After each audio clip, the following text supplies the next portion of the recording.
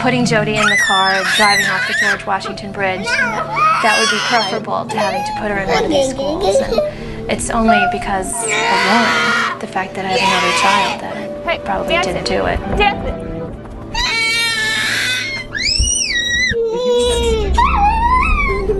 I am autism. I'm visible in your children, but if I can help it, I am invisible to you until it's too late. I know where you live. You can't really and take guess a what? day off of autism. I live there too. Autism never took I a day hover off around of me. all of you. A lot of ways I know she's no like a color baby. She's barrier, just no big religion, ass. no morality, Constant no attention. currency. Genuinely I speak your language fluently, and with every voice I take away, I acquire yet another language. To help I work very quickly. I work faster than pediatric AIDS, cancer, and diabetes combined. You used to take And if you're happily married, interventions we're working on that.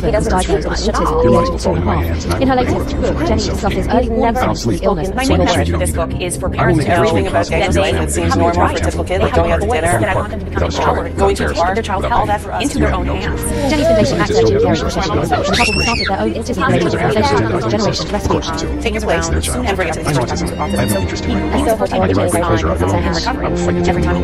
I will plot to rob your I didn't choose children. to visit I will make sure that every day you wake up, you will cry, wondering if you take care of my child after I die. And the truth is, I'm still waiting. not think you were funny even for Jim Carrey. I am autism. So You when know. Evan started laughing at those jokes, I have to stay home with him so he can have facilitate the therapist, and medication, constant mother appointments. I really saw my entire life as I'm Controversial outside of the job, he has been plenty of education programs that have Family helped can be much change stronger than entire autism ever anticipated, and we will not be intimidated by you. There are not demonstrating that there's a correlation with transmission and autism. This is something that was spread widely 15 or 20 years ago, and it has not been adequately revealed to the public. Vaccines are very important, certain ones, the ones that prevent death. There are others, multiple vaccines, which probably don't fit in that category, and there should be some discretion in those cases. But a lot of this is pushed by the big government, and I think that's one of the things that people so vehemently want to get rid of the big government. We have 4.1 million federal employees, 650 federal agencies in the department. That's why they haven't put so much pressure. Should he stop saying it? Should he stop saying vaccines? Well, I just explained it to him. You can read about it if you want to. I think he's intelligent and make a great decision after giving it. That's why I like Mr. Trump asking you, these are the Centers for Disease Control and the National Institutes of Health. Both of them say you are wrong. How would you handle this question? if you were not scared, you should my car. 25 years ago, 35 years ago, you look at the statistics, everything was. It has gotten totally out of control. I am totally in favor of vaccines. I want smaller doses for a longer period of time. linking children's Because they take a baby and I've seen it. That's I had my children with some. taken care of over a long period, over 2 or 3 years. You take this little beautiful baby and you take all of the evidence. I mean, it's just like a study for a whole life. We've had so many instances. People that were just the other day. 2 years old, 6 years old, child, beautiful child. When they have the vaccine, they hear back. You blame it on the very, very sick. Now he's autistic. All of a sudden, it's common vaccines. Same with in little vaccines. I think you're going to see. I think they might me. I think that he's an okay doctor. But no, the fact of the matter is, they were suffering dramatically. we have extremely well documented problems associated with vaccinations. But it is true that we are probably giving way too many in too short a period. And a lot of pediatricians now recognize that. And I think are cutting down on the number and proximity in which those are done. That's all I'm saying. That's all I'm saying. I am autism. I'm visible in your children, but if I can help it, I am invisible to you until it's too late. I know where you live, and guess what? I live there too. I hover around all of you. I know no color barrier, no religion, no morality, no currency. I speak your language fluently, and with every voice I take away, I acquire yet another language. I work very quickly. I work faster than pediatric AIDS, cancer, and diabetes combined. Ooh. And if you're happily married, I will make sure that your marriage fails.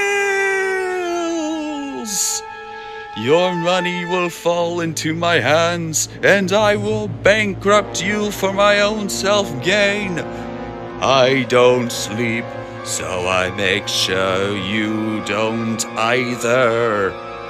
I will make it virtually impossible for your family to easily attend a temple, birthday party, or public park without struggle, without embarrassment, without pain. Ooh, you have no cure for me. Your scientists don't have the resources, and I relish their desperation. Ooh.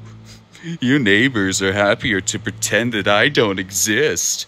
Of course, until it's their child. I am autism. I have no interest in right or wrong. I derive great pleasure out of your loneliness. I will fight to take away your hope. I will plot to rob you of your children and your dreams. I will make sure that every day you will wake up and cry, wondering who will take care of my child after I die. And the truth is, I am still winning, and you are scared. And you should be.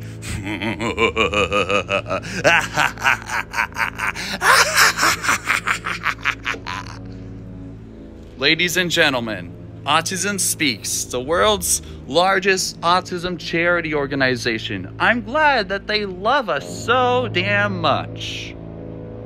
Wait a minute. What am I saying? These guys suck.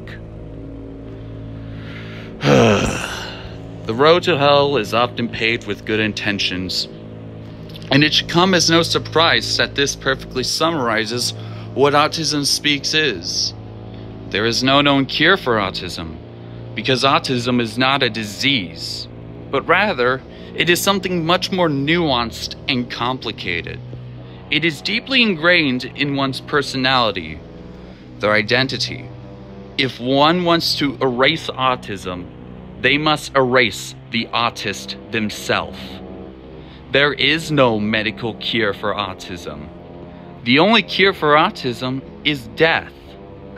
This was the conclusion that Nazi Germany came to when it enacted policies to eradicate entire groups that it deemed undesirable and even burdensome to society. As Jack S. Boozer, professor of religion in the College and Graduate School of Arts and Sciences at Emory University once put it, one of the more unexplored yet frightening aspects of the Nazi years in Germany, 1933 to 45, is the conduct of the doctors during those years. This is most certainly true, for the doctors of Nazi Germany abandoned the traditional guiding ethics of medicine and carried out medical experiments without the consent of their quote-unquote patients.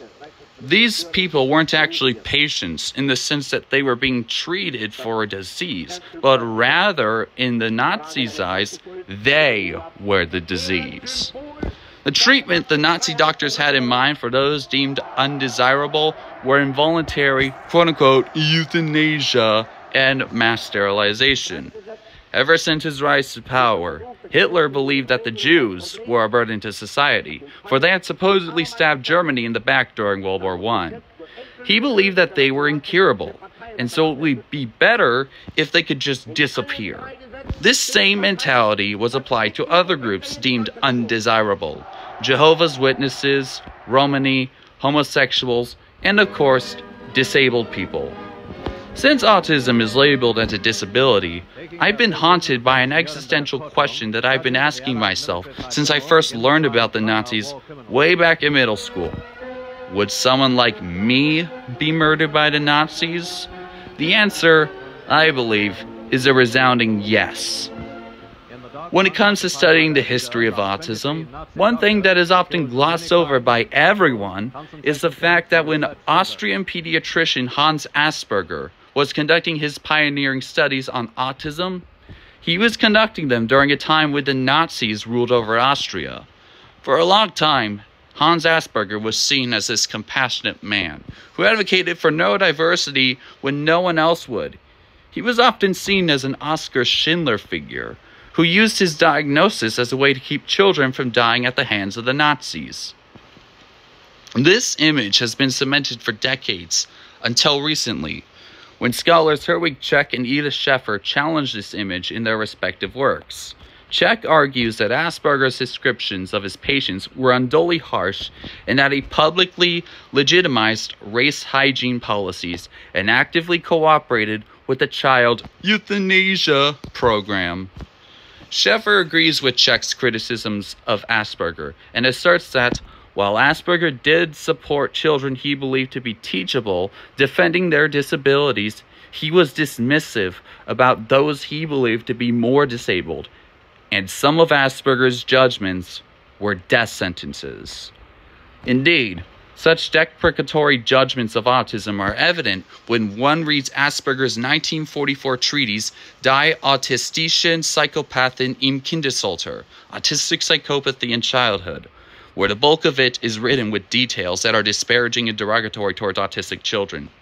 As more and more evidence unravels, it is becoming more and more clear that not only did Asperger not protect his autistic patients, but he even sentenced 13 of them to the Nazi killing center known as Am Spiegelgrund, and 2 of those 13 children died. Despite the clarity these academics bring to Asperger's image, many apologists will argue that Hans Asperger could not have known about the Nazi killing machine and thus is not guilty of participating in it. When evaluating the arguments of Asperger's apologists, it is clear their arguments fail to effectively refute the arguments made by Czech and Sheffer. The verdict of this video is that Hans Asperger is in fact guilty of knowingly participating in Nazi eugenics. Alrighty, y'all. We got the evidence here on deck. So with that, I say, let the post-mortem trial of Hans Asperger commence. The accused may now take his stand. Hans Asperger was born in Hausbrunn, Austria, on February 18th, 1906. He later relocated to Vienna to study, earning his medical degree from the University of Vienna in 1931. Even before Nazi control of Austria began in 1938, some of the involvements and actions of Asperger point towards a troubling connection with Nazism. Most exemplary of this are his membership of Bund-Nu-Land as an adolescent, his work under Franz Hamburger, and his professional collaborations with Erwin Riesack. Bund-Nu-Land was a Catholic youth organization that existed in Austria and Germany during the interwar period. Asperger joined the Bund in the 1920s, at which time he would have been in his teenage years. Asperger was 15 when the Bund came to Austria in 1921. Czech characterized this organization as one with roots in the predominantly Volkish nationalist Wandervogel and the German youth movement. The Bund was explicitly in sharp opposition to everything perceived as Marxist, leftist, liberal, or modern, which included parliamentary democracy. According to Czech, the Bund always supported the fascist and authoritarian currents of the early 20th century. As the overarching organization of the Bund held a certain degree of political diversity, it also included subgroups that were more ideologically homogeneous. Of these, Asperger was a member of the Fahrende Scholaren, Wandering Scholars, which was part of the Bund's decidedly Volkish and right-wing faction. Membership of the Bund's Wandering Scholars group demonstrates that Asperger held some degree of fascist beliefs even in his adolescence. In May 1931, Asperger took employment at the Hilpädagogische Station Therapeutic Pedagogy Ward at the Vienna University Children's Clinic under the leadership of Franz Hamburger. Hamburger had been appointed chair in 1930 and immediately began a campaign of pushing anti-Jewish policies at the clinic.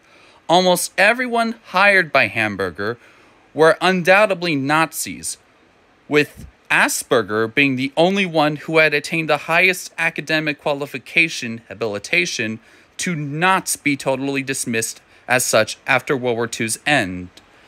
Interestingly, the only person in the clinic that was not a Nazi party member was Asperger himself. However, Asperger was a sympathizer, as you will see soon. The most infamous of Franz Hamburger's recruits was Erwin Jekelius, who was responsible for the deaths of thousands of disabled people under the Third Reich. Jekelius worked at the clinic from August 1933 until February 1936. Even though Asperger himself never actually joined the party, his sympathetic view towards Nazism is demonstrated by the unreserved support Franz Hamburger held for him. In 1932, Asperger wrote a paper alongside Erwin Riesack. Riesack had been a colleague of Asperger's for some time in 1931 at Vienna University's III Medical Clinic. Like Hamburger, Riesack had explicit Nazi ties, both before and after the Nazi Anschluss of Austria. Before the Anschluss, Riesack was professionally tied to Hans Eppinger Jr., director of the One Medical Clinic, as his assistant.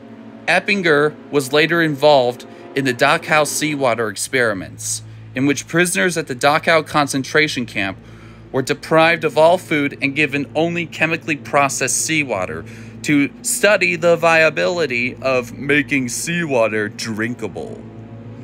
These deeply inhumane experiments caused great pain and suffering, resulting in extreme dehydration and organ failure. Following the Anschluss, Riesack became personally entangled in Nazism, soon taking his role as one of the figureheads of the Nazi Party in the Vienna medical faculty. Hans Asperger's connection to Erwin Riesack only cements his ties to Nazis pre-Anschluss, already clear in his relationship with Franz Hamburger. Asperger's membership of the Bund Neuland's Wandering Scholars and his professional involvement with individuals such as Franz Hamburger and Erwin Riesack show that he was sympathetic to the deadly ideology harbored by the Nazi Party, not only when it could be argued that this is simply a matter of self-protection, but even before the Nazis took over Austria with the 1938 Anschluss. Asperger's complacency with Nazism certainly grew under the Nazi control of Austria, but it did not completely start from nothing in 1938. Nazi Germany officially took control of Austria with the Anschluss of March 12, 1938. Austria remained under the domain of the NSDAP until the end of World War II, when Germany finally surrendered to the Allies on May 8, 1945. In both Germany and Austria, medical professionals were deeply entwined with Nazi policy, not only by referring patients for and carrying out involuntary sterilization and quote-unquote euthanasia, but also through their mandated cooperation with the Reich's public health offices. Collecting a large array of personal data on citizens of the Reich fell under the purview of the public health offices, which was responsible for gathering individuals' medical records, family histories, school reports, welfare visits, criminal records, and social and economic status, and funneling the information into a hereditary index.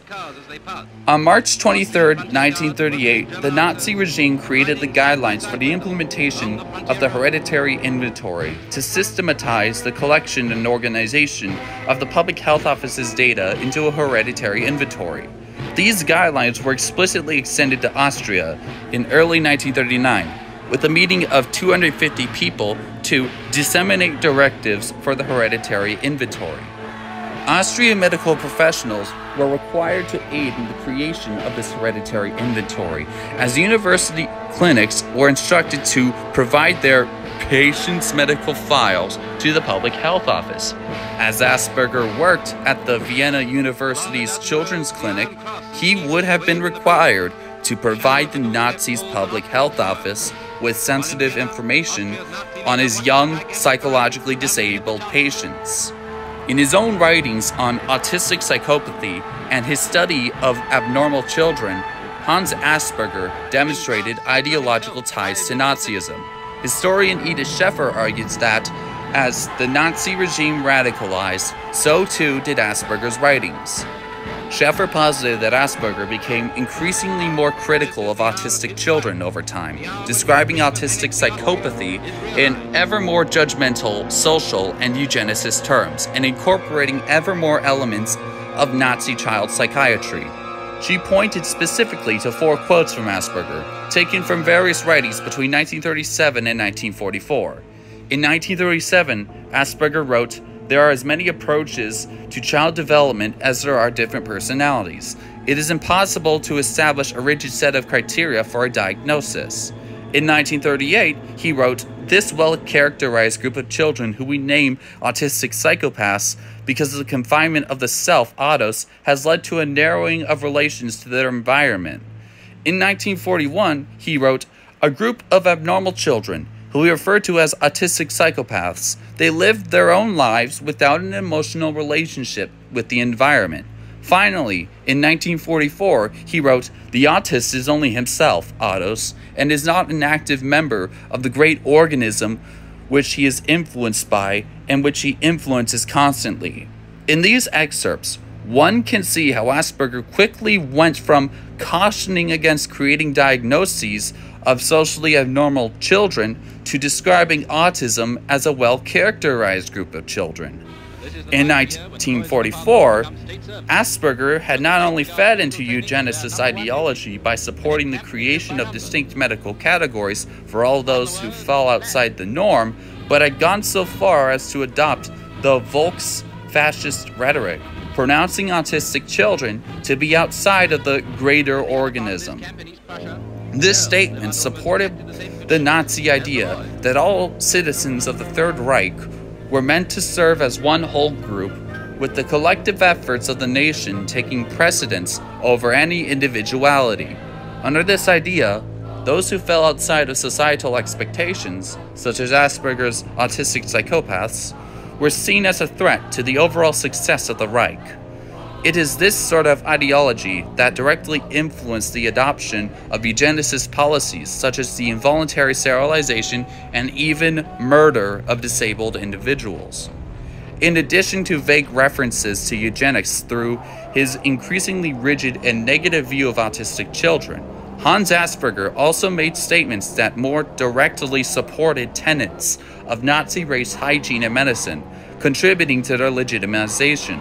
Historian Herwig Chick pointed to several excerpts from Asperger's publications from the late 1930s and 1940s as evidence that Asperger explicitly supported Nazi race hygiene. The first of these is from Asperger's 1938 paper, The Mentally Abnormal Child, which opened with a statement endorsing a Nazi approach to the fields of medicine and health. "We stand in the midst of a massive reorganization of our intellectual and spiritual life, which has seized all areas of this life, not least in medicine. The central idea of the new Reich, that the whole is more than its parts, and that the Volk is more important than the individual, had to bring about fundamental changes in our whole attitude, since this regards the nation's most precious asset, its health." Another example is from a 1939 publication in which Asperger refers to negative eugenics with his assertion that physicians are responsible for ensuring that the diseased who would transmit their diseases to remote generations to the detriment of the individual and of the Volk are stopped from transmitting their diseased hereditary material. Perhaps most damning of such statements came from a 1943 address, in which Asperger explicitly refers to the role of medical professionals in carrying out eugenics, stating, "We must also lead the way in the practical tasks of eugenics, especially with regards to the problems relating to the law for the prevention of hereditarily diseased offspring. The law for the prevention of offspring with hereditary diseases, Gesetz zur Verhütung erbkranken Nachwuchses, enacted on July 14th, 1933, mandated the involuntary sterilization of Reich citizens deemed to be physically or mentally disabled. Hans Asperger publicly endorsed this intensely inhumane form of negative eugenic policy. Even more incriminating than any public statements Asperger made are records showing that he was involved in the referral of 13 disabled children to Vienna's Am Spiegelgrund Clinic, and 2 of those 13 children died. Am Spiegelgrund was founded in July 1940 to treat, quote-unquote, children who did not conform to the Nazi regime's criteria of hereditary worthiness and racial purity. In the years up to 1945, around 789 children died at the clinic, many of them murdered by poisoning or other methods.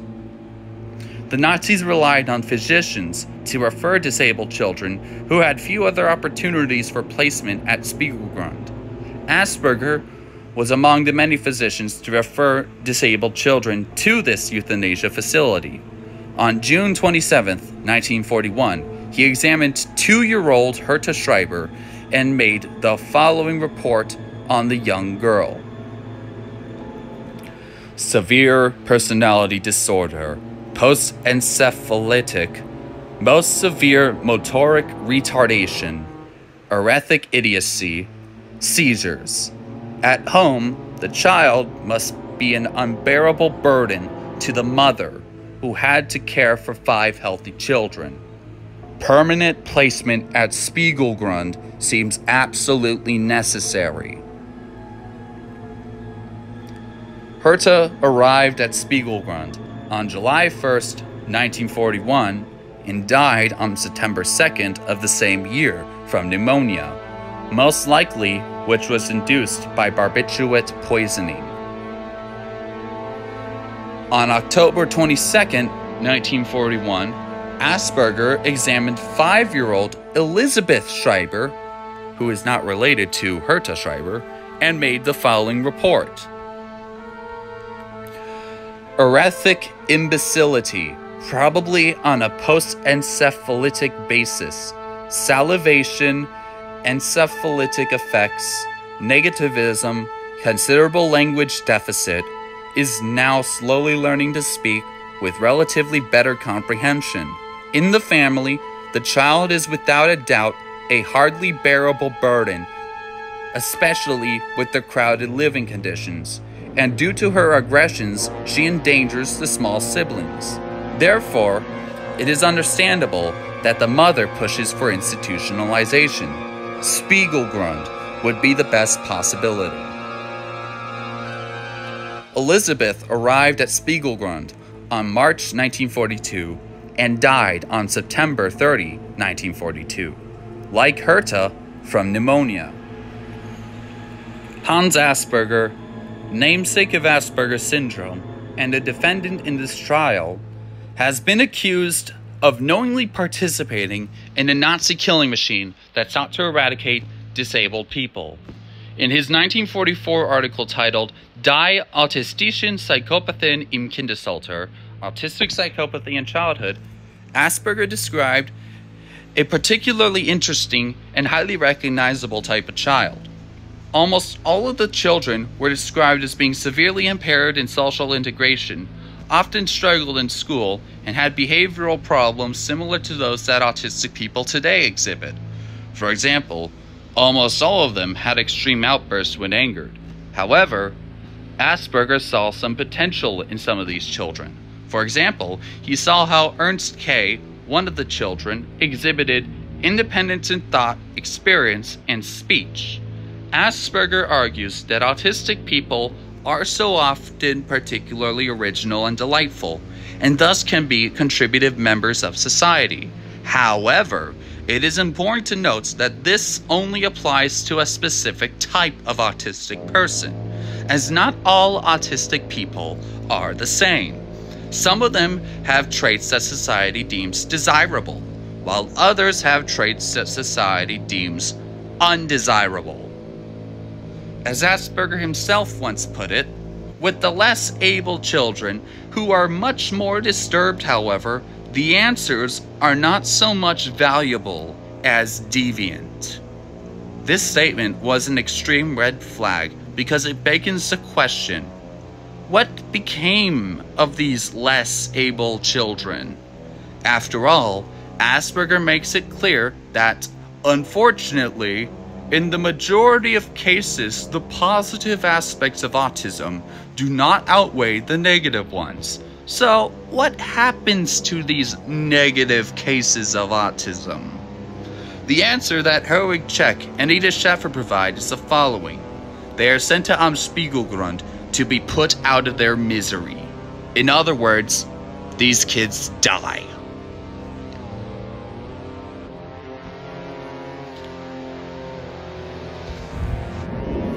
The accusers may now take their stand.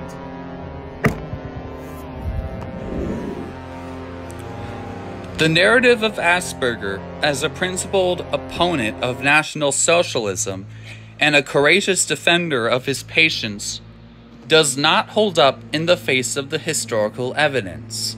What emerges is a much more problematic role played by this pioneer of autism research.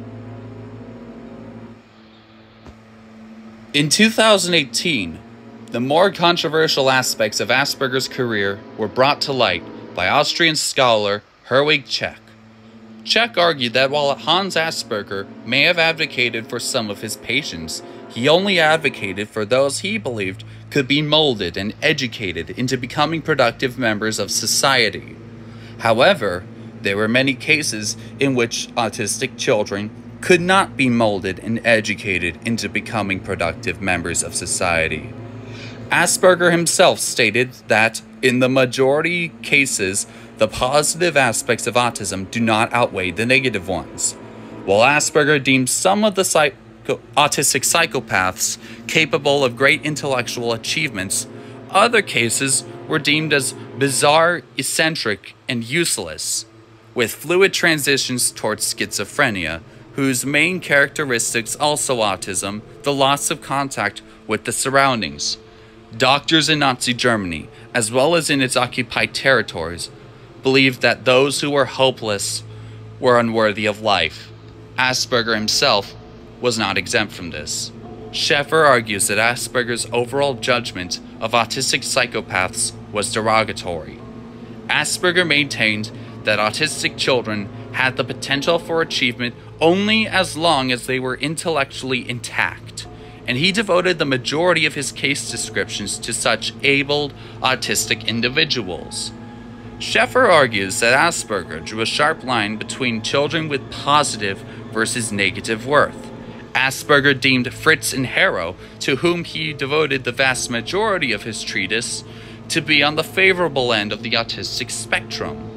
When evaluating people like Ernst, who were deemed middle cases, Asperger was unsure as to whether they were particularly abled or mentally retarded. His words, not mine. Asperger concluded that the middle cases were the latter, thus explaining why Asperger came to the conclusion that the positive cases did not outweigh the negatives. With this in mind, we start to see a eugenicist hierarchy of the autism spectrum, where those deemed positive cases were at the top, while those who were deemed middle cases and negative cases were at the bottom. The positives got to see another day. The negatives did not. This is not just evident in Asperger's words, but also in his actions. Hans Asperger sent 13 of his own patients to a euthanasia center known as Am Spiegelgrund, a killing center where a total of 789 people's lives have been claimed due to being deemed unworthy of life. Of the 13 children that Hans Asperger personally sent to Spiegelgrund, 2 of them died. The other 11 children supposedly lived, since it appears that none of their names appeared in Spiegelgrund's Book of the Dead, a catalog that documented the names of the victims in Spiegelgrund. What actually happened to these 11 other children is unknown. They could very well have survived, or they could have died, but records of their deaths were lost.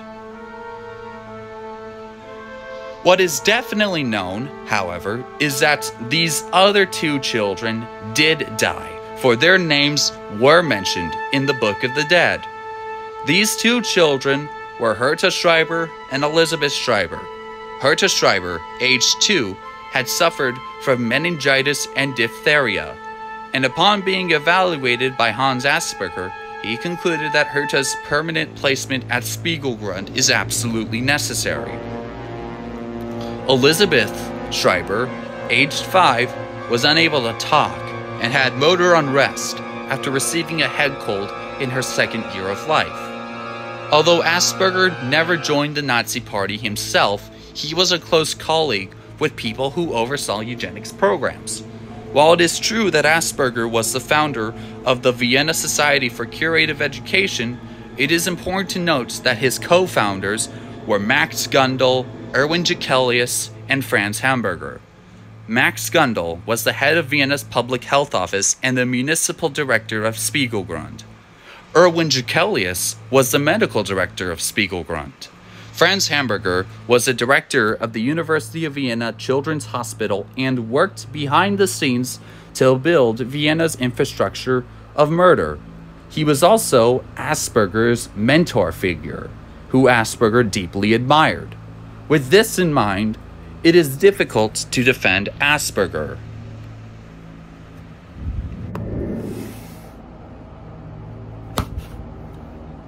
The defense may now take the stand.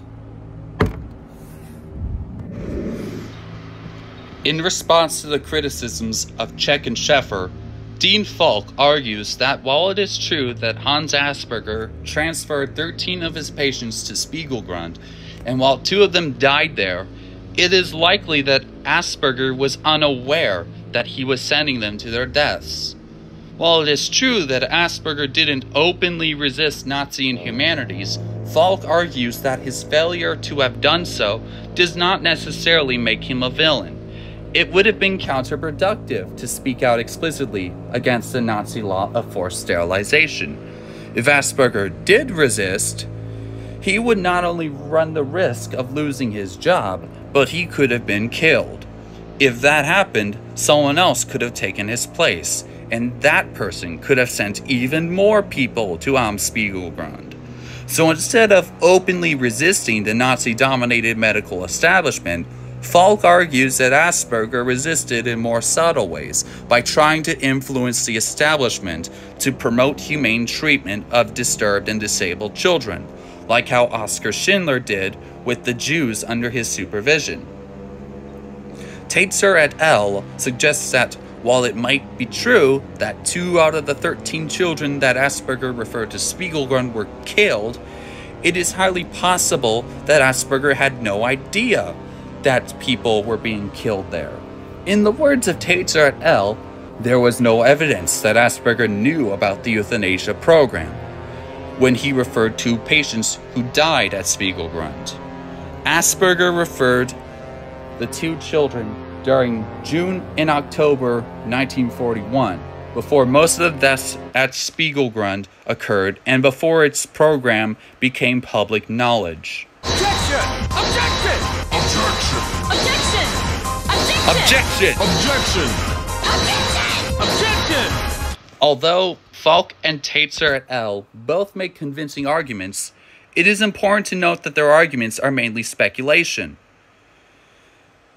It may be true that the public didn't know about the euthanasia program, but it is important to note that Asperger is not among the public. He is not an average doctor. He is a doctor with a high level of agency and is close colleagues with Max Gundel, Erwin Jekelius, and Franz Hamburger, doctors who most certainly did know about the euthanasia program and were in fact active leaders in it. The possibility that Asperger was ignorant of the euthanasia program when taking this into consideration is slim, extremely slim. The language that Asperger uses is very much in line with eugenicist thinking. Asperger had close ties with the higher-ups of Spiegelgrund, so he must have had some degree of knowledge about what was happening behind the scenes. Edith Scheffer argues that the Spiegelgrund staff said that some parents held explicit conversations about death wishes for their children. When discussing Herta Schreiber, it is important to note that her mother allegedly told Dr. Margaret Hupsch that it would be better if she died. If these were indeed conversations that took place between parents and doctors, this implies that these parents must have had some degree of knowledge about the euthanasia program, Otherwise, they wouldn't explicitly hold death wishes with these doctors, which means that some people among the masses did know about Spiegel-Grund's killing center, at least to an extent. If that's the case, and the masses did know about the euthanasia program, given that some of them allegedly expressed death wishes for their children, then the idea that Asperger knew nothing about euthanasia falls flat on its face. With this context, the notion that Asperger knew nothing about Spiegel-Grund holds the same level of validity as the idea that most Germans knew nothing about Auschwitz, or the idea that most Austrians knew nothing about Mauthausen. If ignorance is Asperger's best defense, it is an insufficient defense. It doesn't change the fact that he participated in this program, which even Falk and Taitzer et al. Acknowledge. Actions have consequences, and his actions, even if done in ignorance, still took the lives of Herta and Elizabeth. He still played a role in the killing machine of the Nazi regime. The verdict of this paper is that Hans Asperger is, in fact, guilty of knowingly participating in Nazi eugenics. This controversy is mind-opening, and if we are to ensure that history does not repeat itself, we must delve deeper into both the arguments for and against Asperger's involvement. Much of the rhetoric that Autism Speaks uses is borrowed straight from the textbook of the Nazi regime. Autism Speaks can claim to speak for autism all it wants. It most certainly doesn't listen to autistic people. Instead, it perpetuates nonsensical ideas about cures and vaccines causing autism. Autism Speaks has not learned this aspect of the history of autism. It has not learned about Spiegel-Grund. Its ignorance has resulted in autism continuing to be treated as a disease. Everyone must learn this history. They must read the works of Huricek and Edith Schaeffer. We all must learn this history, or risk repeating it. History has a cruel way of repeating itself. The idea that autism is to be cured must be changed. Otherwise, we will run the risk of creating the next Spiegel-Grund. Hi everyone, thank you so much for watching this video. It means a whole lot to me as an autistic person to be able to present this history to you guys. And it means a whole lot to you guys for having watched it, because now you guys know an aspect of autism history that is never talked about. All the research you saw here was based off of my own research, which in turn was based off of the research of Huricek and Edith Schaeffer, and the footage you saw was real. All that footage you saw was real. You even saw footage of me walking around at Spiegel-Grund, and you even saw footage of me walking around at the Central Cemetery, which was actually a memorial for the Spiegel-Grund victims. If you're curious about Spiegel-Grund specifically as a Nazi killing institution, then please check out my video series called Child Dystonasia. That is, the bad deaths of disabled children. It will talk about Spiegel-Grund, and it will also go a little bit in depth into Hartheim Castle, and it will also talk about Mauthausen a little bit. That video series will be coming out pretty soon, and I highly recommend that you watch it if you really enjoyed this video. If you want to learn about Asperger after World War II ended, as well as a broader contextualization of autism history, including the people that studied autism before Asperger, check out the lengthy video known as the Nazi, quote-unquote, who discovered autism. It's a long, beefy video, but trust me, it'll be worth your time. Thank you for watching, and I hope to see you next time. Goodbye.